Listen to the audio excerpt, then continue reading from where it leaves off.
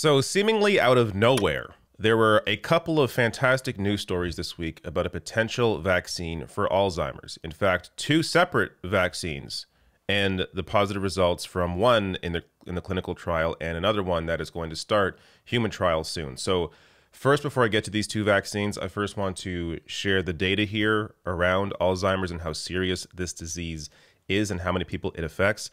So this data here from Alzheimer's Association and Health Central. 1 out of 10 people over 65 have Alzheimer's. Alzheimer's is the 6th leading cause of death in the US, and I'll get to worldwide numbers in a second here. 5.8 million Americans live with the disease. You could have the disease for 20 years before symptoms appear, and 2 out of 3 Alzheimer's patients are women. Currently, more than 55 million people live with dementia worldwide, and there are nearly 10 million new cases every year. Dementia results from a variety of diseases and injuries that primarily or secondarily affect the brain. Alzheimer's disease is the most common form of dementia and may contribute to 60 to 70% of cases. So we're looking at 60 to 70% of cases of the 55 million people worldwide that live with dementia. It's just an astronomical number, and many people, I'm sure many of you watching this, have been impacted by Alzheimer's in some way. I have a grandparent who was impacted and died from Alzheimer's.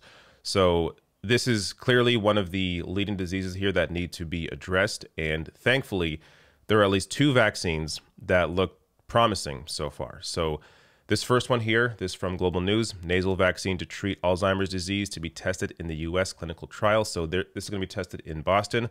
More here, the study to be conducted at Brigham and Women's Hospital in Boston began recruiting participants this week and is the first human trial of a nasal vaccine for the disease.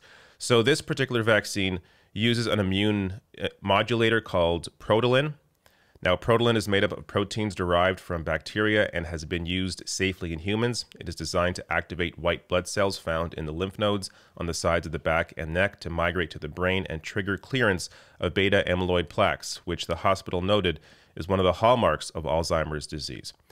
Now, so this one, as I showed you, starting in humans, a human trial starting soon, and then they're going to move on to a second phase with even more people involved in that one. But there's also another news of another vaccine this same week that was actually tested in mice. So this from The Telegraph: Alzheimer's vaccine step closer after new treatment reverses memory loss. Scientists hail successful trial on mice in which vaccine trains immune system to fight sticky amyloid protein that accumulates in the brain. So both of these vaccines address the amyloid protein buildup in the brain, but this one works a little differently. So this vaccine trains the immune system to fight a type of sticky amyloid beta protein in the brain that accumulates in people with dementia, preventing communication between neurons. Previous drugs to fight Alzheimer's have also concentrated on reducing amyloid, but have shown little success in reducing symptoms, with some even triggering negative side effects.